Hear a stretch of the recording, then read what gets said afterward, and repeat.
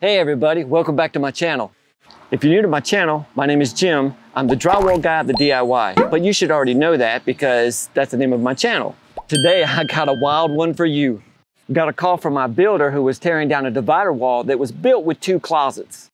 As soon as I walked in, guess what I saw? This monstrosity. It was a cold air return. It was about as appealing as a wet, soggy sandwich left out in the rain. Believe it or not, the builder wanted to leave it the way it was, and I just couldn't live with that. I mean, look at this thing. It looks like the Leaning Tower of Pisa without the charm. Check this out. There's not a right angle anywhere. This thing couldn't catch a right angle if you threw it at it. Look, come over here. Look at this. Look how bad and out of whack this thing really is.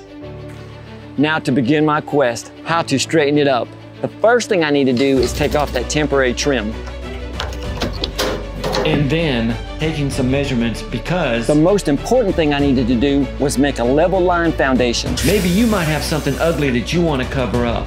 Well, hang in there because maybe this video might inspire you to cover up some of your ugly challenges. After the level line, the real challenge began. Hey guys, you're getting something special today. A 360 view of the project. It's like a drone flying around or something, right? As you can see, I'm leaving a 1/2 inch gap on both sides of the box.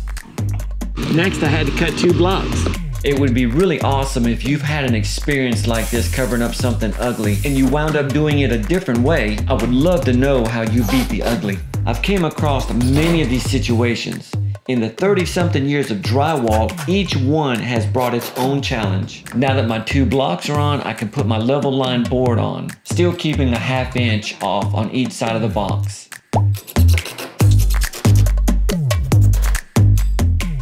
I thought the hard part was over, but the box still had some fight left in it. It's because it was just me and the box. This job reminds me back in the day when I landed a gig on a Florida Navy base, working on the enlisted men's building. What happened? Sleeper.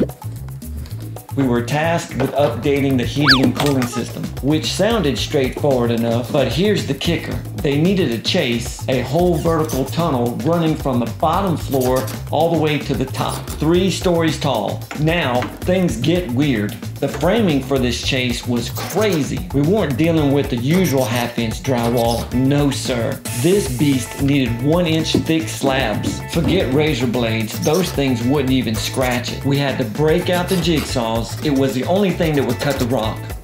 After some minor setbacks and some camera trickery, the framework was finally done. Now comes the part where I make this ugly box disappear.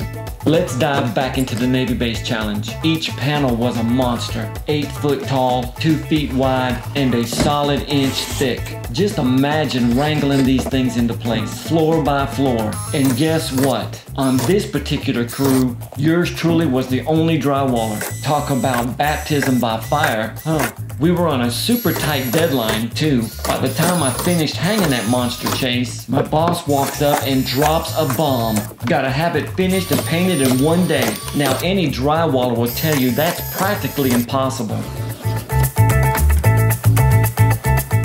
Something cool happened after the sheetrock was hung. I was very excited about my granddaughter coming to the job the next day. She's my angel. Now, back to the story. My boss was not one to back down. We decided to go for it, slapping on hot mud, scraping the lap marks, and painting it as fast as we could. Got done late in the night. Feeling pretty darn proud of ourselves, we strolled back the next day for a victory inspection, except victory quickly turned into defeat.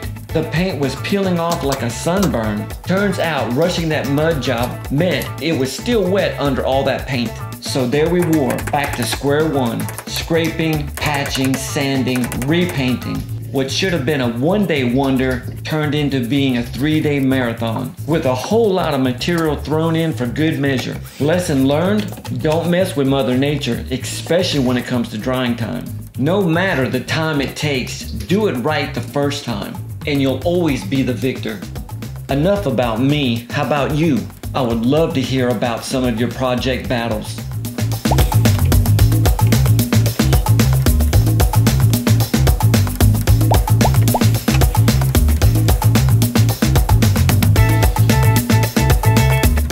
Even in the mudding, this box was a challenge. Because a box like this, the way the corner bead is, it makes it very difficult to mud all the corner bead at one shot.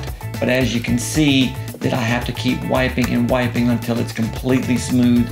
Now that we've got the bed coat done and we are skimming it, we're about to get this thing wrapped up.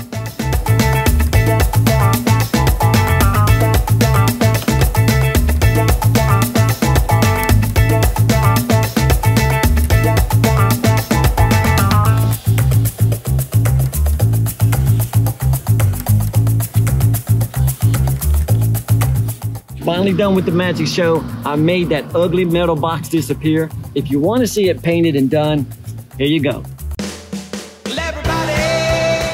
I would just like to say thanks to my special guest, Penny.